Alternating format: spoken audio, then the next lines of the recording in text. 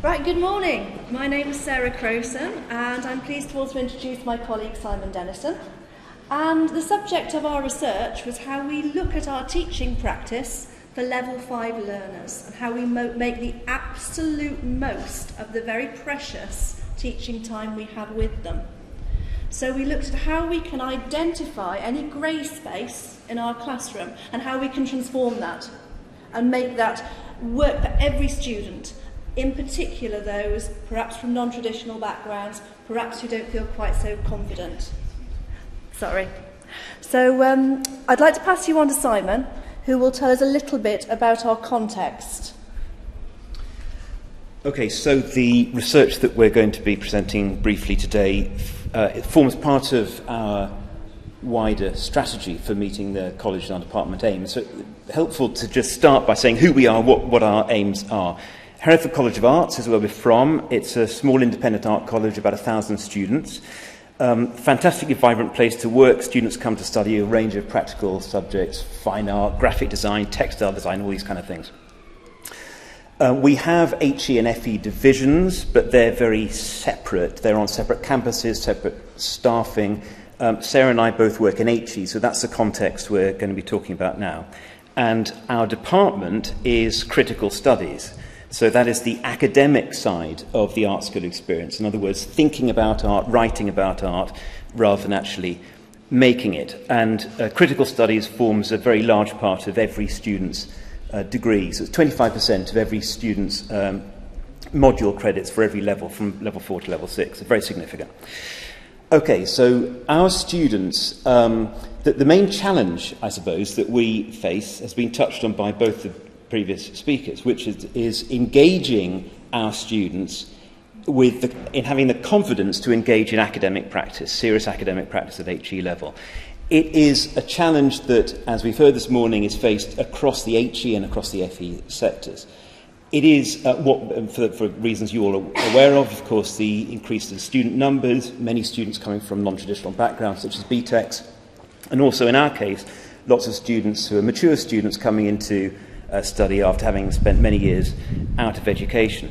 Particular issue in an art college, because art colleges have a high incidence of dyslexia and other statement conditions that impact on students' confidence to engage in academic practice. And also, more general thing is that students come to art college to study fine art or photography, to make things, rather than to write essays and to engage in academic practice. So our challenge is to really engage them in the benefits of that. Right, now, that's our students. Just to give you a balanced picture, we do have many gifted students, many students who come to us with previous degrees, with master's degrees, so we do see students across the ability range academically, but as a general rule, it's probably fair to say we have lots of students who come with barriers to learning, barriers to having that confidence. So, right, we like a challenge, and we have embraced this challenge by setting the highest possible academic standards.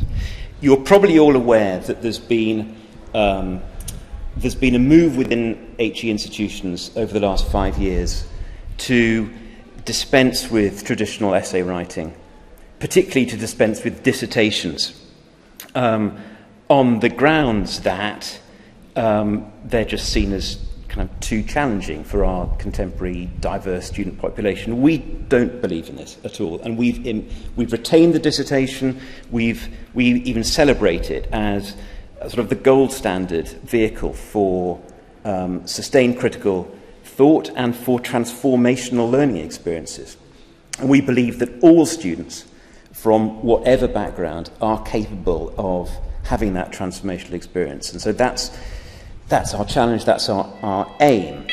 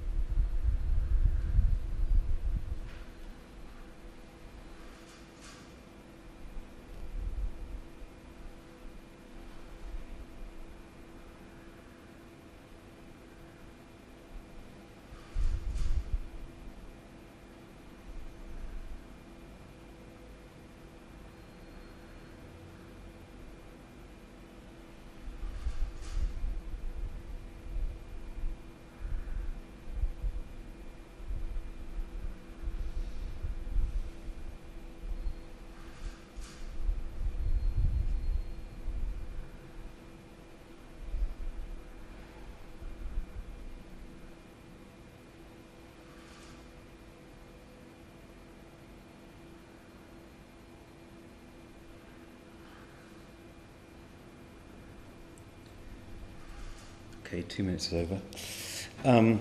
So I was talking about...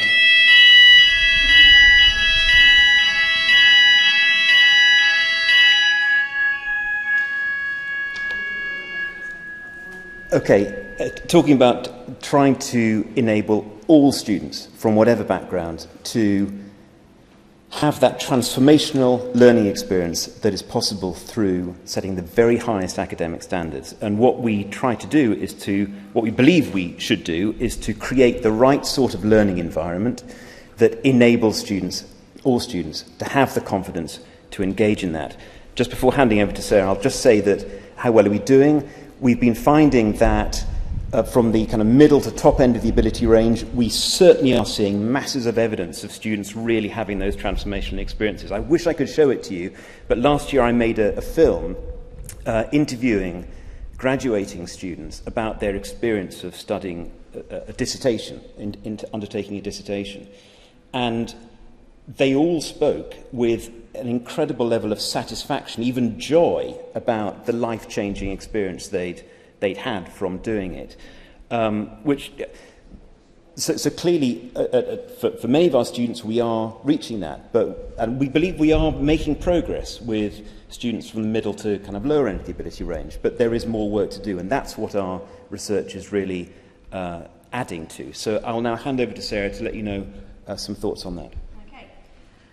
So we started by talking about grey space. We have to make the absolute most of every single minute we have with our students, because we have to get everybody thinking critically, and we have to bring this huge range of learners all up to a standard where they're confident to undertake the dissertation and really benefit from that and the link it has with their practical work.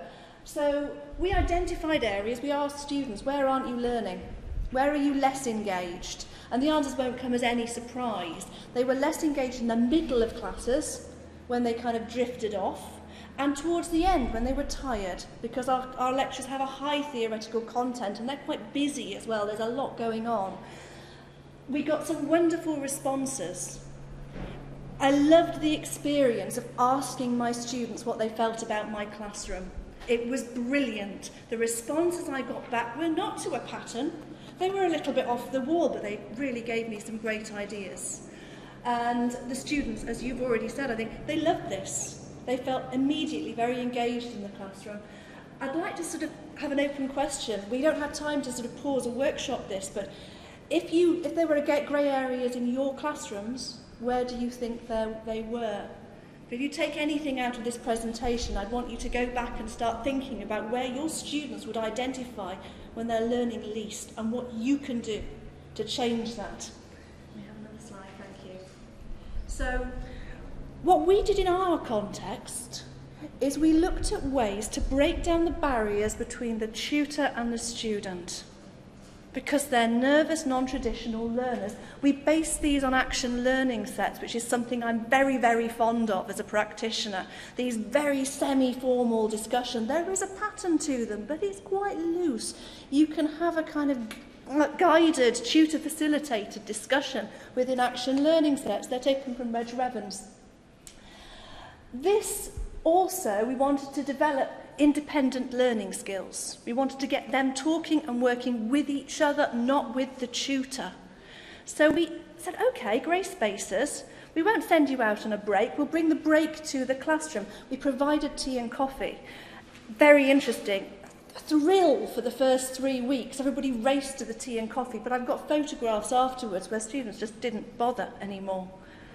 It wasn't about the tea and coffee. What the tea and coffee was a signifier for this was an informal social gathering with a tutor as a peer, where you could talk freely and share your ideas, regardless of your level of learning. You know, confident students, there's not an issue there. Confident students will speak up in a lecture environment, but we're interested in them. We're looking at the less confident ones, who will open up with a cup of tea and a biscuit. It sounds as if it's homespun wisdom, but there's a lot of kind of quite extensive research about this cultural significance of breaking bread, and that's what we did. So it supported these boundaries, the teacher as facilitator and mentor rather than the teacher as traditional pedagogue. It did enable peer support. One of the most wonderful things that happened from my control group is they went off and set up a Facebook group where they discussed ideas given to them from Simon's lectures. That's fantastic. We're talking high-level theory discussed on Facebook independently. Those students may not be the most high-flying students, but they jumped grade boundaries from level 4 to level 5, and I believe that's because of their peer support, their strong peer support. And three very nervous students stood up at our recent dissertation conference and told their peers what they had done. And it was great to watch that. It did support confident critical discussion. Now, I'm not going to go into the way we gathered data. I've got a website, it's very comprehensive. We paired groups, we had control and trial groups. We did find that it led, our results, which I'll show you in a minute, led to very innovative ways to support students. So we usually have drop-in workshops, we had tea parties, we had dissertation tea parties. 42 students came to a dissertation drop-in tea party. Photographs of them on the website, sitting on the floor in a blanket. They were talking about their ideas for the dissertation. So the research has had an impact on how we deliver the programme, but more than that, it's created a kind of buzz where students are talking to other students without a tutor present. Can we go to key findings? When it comes down to data, we did assess on attendance between control and test groups. We assessed on self-assessment of metacognitive awareness. We assessed on summative assessments as well, and that's level 5, their first assessment and their second assessment. So we had a range of kind of strategies for data collection, and if you want to see those in more detail, they are up on the website, along with the first sort of gathering of data of where are the grey spaces. What we found is that students loved this. We had incredibly positive feedback. And we believe that it increased student confidence for that crucial area who are pass-fail borderlines. Because again, in terms of summative assessment, high flyers and middle ground it didn't really affect. They liked it, it was great, didn't affect their results. But on pass-fail borderlines, more students passed in, we did 2 groups, so 2 control and 2 test groups. More students passed in both groups. And although we didn't include this in the data, the students who did fail came for support even though they failed. So I believe because of this they will have a better chance of passing their resits. Students, see the self-assessment, so it's, there's lots of variables, but students who were in the test groups all said they had improved their metacognitive ability, and that's what we actually teach. We teach critical thinking. So they felt they had improved their critical awareness through participating in this sort of non-formal learning. Right, so IELTS question for everybody here, along with the link to our website. Please go and have a look around the website, post any questions you have for myself or Simon. But what do you think in your context? In our context, informal learning was right for us. Your context will be different. So my question to you will be, what do you think you might trial to replace your own grey space if you find some? Have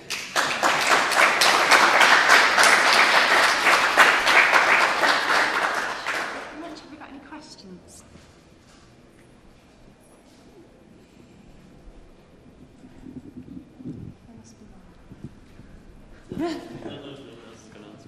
Thank you, I thought that was fascinating.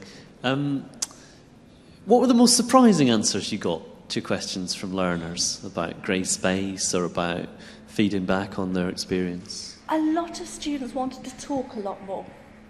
It was an emphasis on this wish for critical discussion and to challenge themselves through critical discussion. They had a great wish to break up the pace of the session. It was equally interesting that some learners liked traditional lectures, which I was never expecting to get. I was expecting lots of learners say, we want some action learning. But a couple of learners said, no, I really like the long lectures, they're great. I get a bit tired at the end.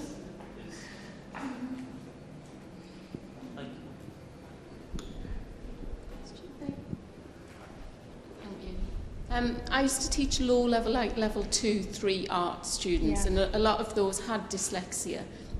And when I see them now coming through to university and doing the dissertations, their ideas are amazing, their critical thinking's amazing, but the actual 15,000 words is daunting. How do you get past that? We break it down. Right.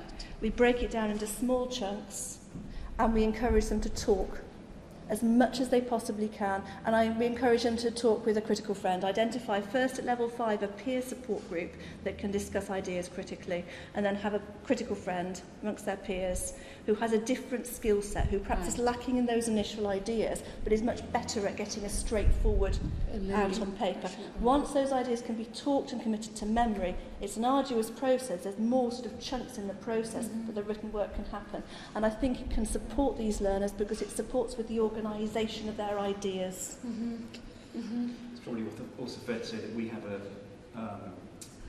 learning support department, and so dyslexic students do have one-to-one support with a learning support tutor, and that helps them enormously. So the student will typically go to their learning support tutor and explain the ideas. So they don't actually have to do the writing.